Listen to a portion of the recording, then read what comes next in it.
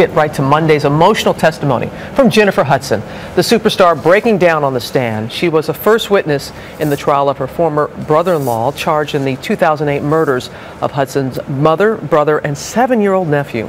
ABC's Alex Perez was in the courtroom. He's in Chicago right now with the latest. Good morning, Alex. Good morning, Robin. On the stand, Hudson talked about the last time she was with her family, and she was almost brought to tears when she talked about her little nephew, Julian. His body was found in an SUV just a few days after the murders of her mother and brother. In a stunning move, prosecutors launched their case Monday with the witness that had the highest profile, Jennifer Hudson. For nearly an hour, the superstar choked back tears, talking about the close relationship she had with her mother, who was allegedly murdered by Hudson's ex-brother-in-law nearly 4 years ago. "I slept with my mom until I was 16 years old," Hudson told jurors. "Even after I moved out, I would go back home and lay in the bed with her. When she wasn't home, she said they would exchange daily text messages. Any time I would wake up in the morning, there would be a text from my mother."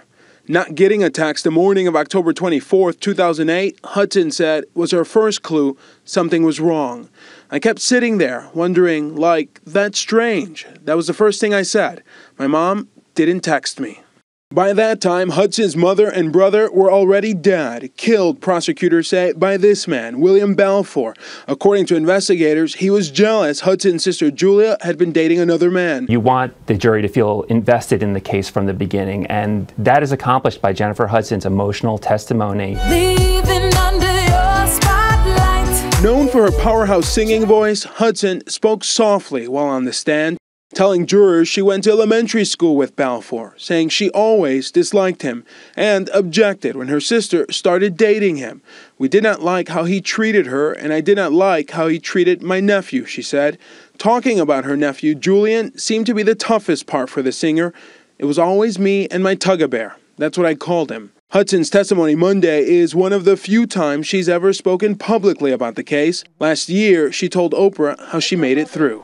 My family. Ooh, it's a very emotional subject, so I know. my baby and God.